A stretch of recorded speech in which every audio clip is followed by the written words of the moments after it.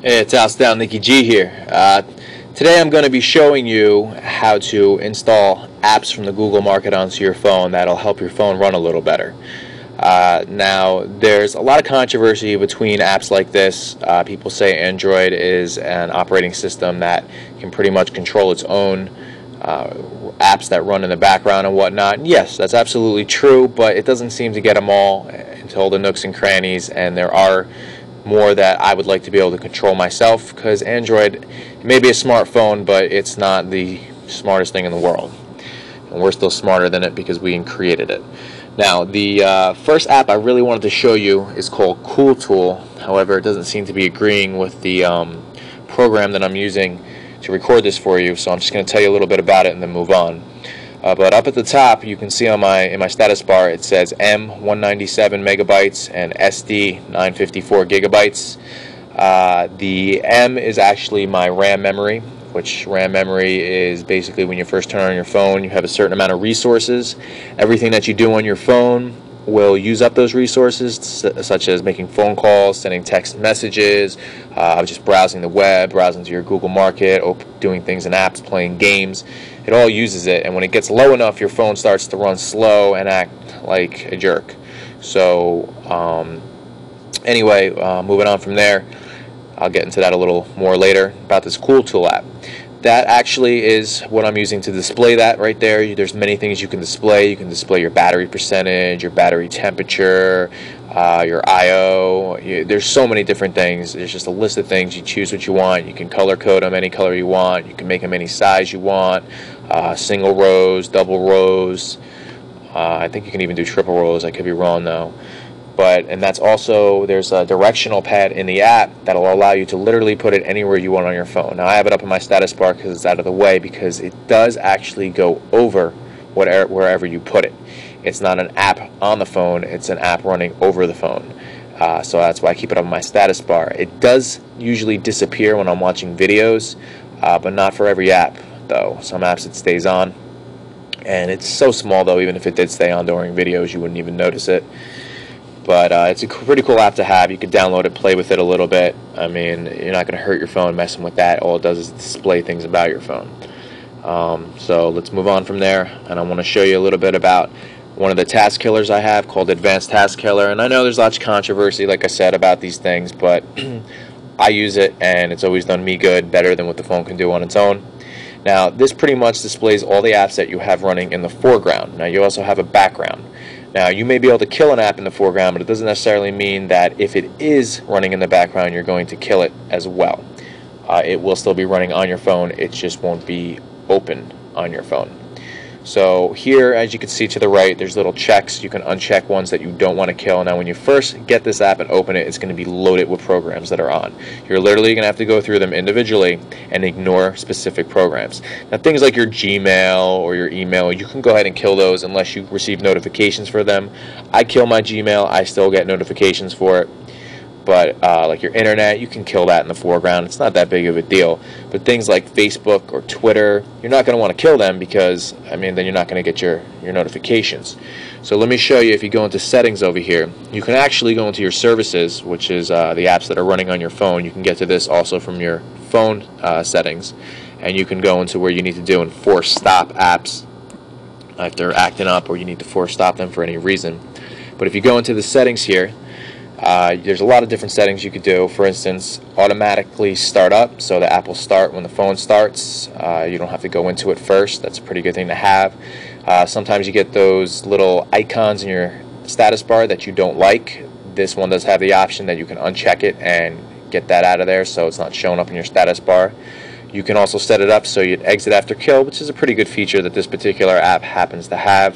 When you hit the kill button to kill the apps, instead of after doing that you have to hit back or exit out of the program, you could just hit the kill button and it'll exit out automatically. It's pretty cool to have. Here's my ignore list. These are all the apps that I don't want to kill. You see my Facebook app, my Ultra keyboard. That's the keyboard that I use. I don't use the stock keyboard. If I killed that, then the stock keyboard would come up every time. So I want that running. Wi-Fi, that's a pretty good tool to have. It turns Wi-Fi on.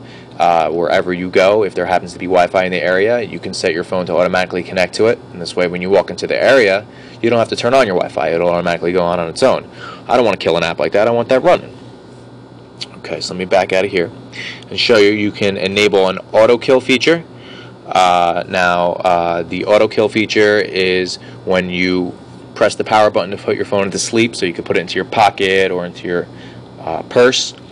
It'll automatically kill the apps, so you don't ever even have to go in the program and hit the kill button. And then when you turn your phone back on, if you have auto kill notice checked, it'll tell you at the bottom, killed 8 apps. You now have this much RAM memory on your phone. You can delay that, so after you turn your phone on, it'll take a couple minutes before it kills the apps, whatever you like to do. There's regular kill, which is actually like a scheduled killer. You can set it up so that it kills apps every 30 minutes or every 15 minutes, every hour. Then there's startup kill. Now it usually takes about anywhere from a minute to 2 minutes, depending on what you have running on your phone, for all your apps to start up when you first turn your phone on from it being turned off. You can actually set this program that when it turns on, it will automatically kill the apps right then and there and get rid of all that rubbish stuff that you got running that you don't want on when you're using your phone, because you know how some things start. You gotta, instead of going into your system and force killing everything you don't want, you can just go ahead and do this. And that's pretty much it with this. There's a bunch of other random stuff in here you can look at. Now let me back out of here and show you if you want to ignore an app, you go ahead and hold down on the app that you want to ignore.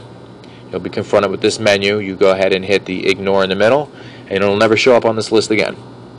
So you won't be able to kill it, and if you ever want to get it out, all you have to do is go back into your settings where it says ignore list, and you can go ahead and just tap it, and it should send it right back to that list. If you accidentally tap the wrong one, just ignore it again. So that's a pretty good task killer right there. I'll actually hit the kill button here and show you. Actually, I'm not going to because the program I'm using is in it, so let me just back out. Alright, performance. System panel light's the next one that I want to show you. So I'm going to go ahead into that app. Now this app's a little more serious. This app literally can kill processes on your phone that you don't want to kill. It's not going to do anything to brick your phone or anything, and by all means, if you kill something you don't want that you didn't want to kill, you can always just turn your phone off and back on, and the program restarts. But what I would do when you first start this is the first thing is go into your settings. So hit menu, settings, and when you go into the settings, you see how I have only 3 green check marks here? That's all you need checked. Right down here where it says system processes, uncheck that, because all those processes you're going to have to ignore anyway. You might as well just uncheck it, this way they're obsolete from the list. There is a paid version of this which actually does monitoring. I don't have the paid version, I don't need it. I don't see any reason for it for my use. So let's go ahead and go back. And I want to show you that when you first do this, you're going to have a ton of stuff in here. You're literally going to have to take the time to go through each thing and ignore it. Now, for instance, you see like weather daemon, stock daemon, settings. I have a Samsung, so my Samsung account, my pop-up receiver, my package access helper. These are things you don't want to kill. Bluetooth, if you're using Bluetooth, you don't want to kill these things. So what you're going to go ahead and do is you're going to go into it, and right at the top here where it says an orange no, and at the bottom where it says a blue exclude, hit that. It'll change that to blue. Now it will not end when you hit end task. However though, if you go into one that you have an exclude on, like you want to kill this, I want to kill this app, go ahead into it. Now that you're in it, you can hit end task and it will end it, but it won't end it here where all the main ones are. Now what I would suggest you do with this app or with the task killer app, after you ignore from the task killer everything you want to ignore, and after you exclude everything from the system panel app that you want to exclude, I would go ahead and hit your end, or you kill your apps, get out of the program, wait about a minute or two, go back into the program, and you're going to notice a lot of apps that you killed are back up and running. These are ones that you cannot, without root and the proper program, you cannot stop them from starting back up. They will automatically always start back up. Especially widgets are notorious for this. So you have a choice. You can go ahead and just ignore those, or in this program exclude those, because honestly, if you don't, them starting back up is going to use battery. It is going to use RAM memory to start these things back up. So you might as well just ignore them and exclude them. This way they don't use up more time on your phone.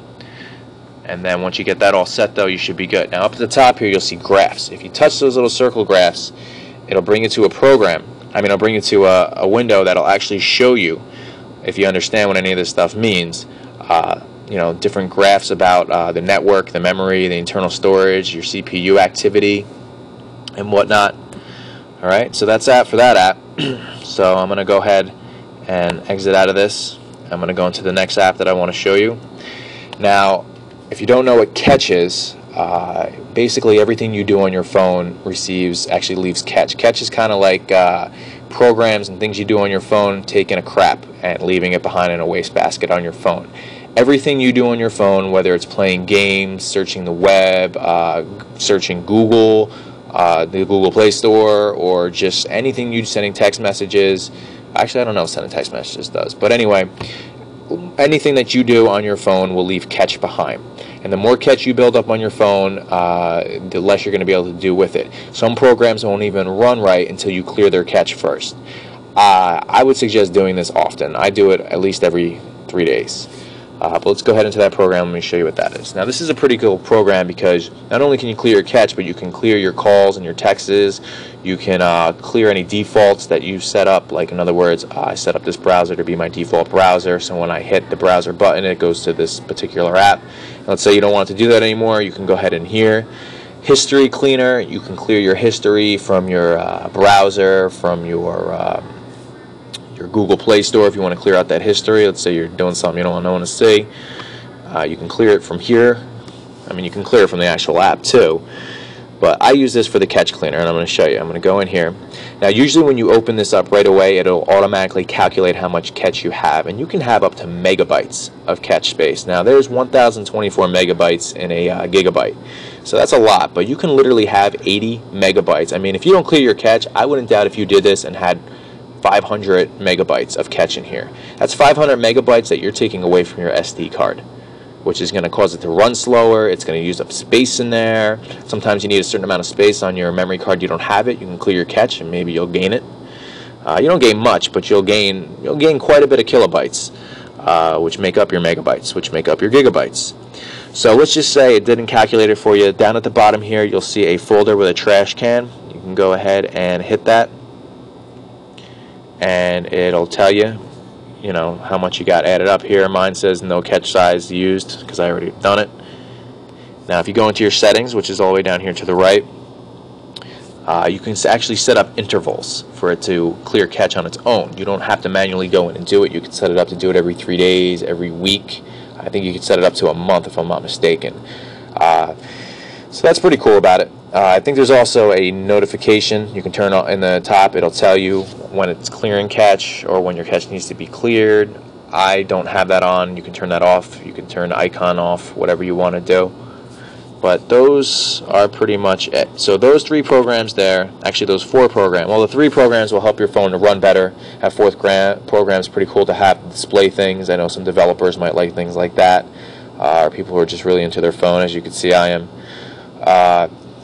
So that's pretty much it. All right, it's House Style Nicky G here with things you can do on your Android phone without using a computer, and just things you can do in general.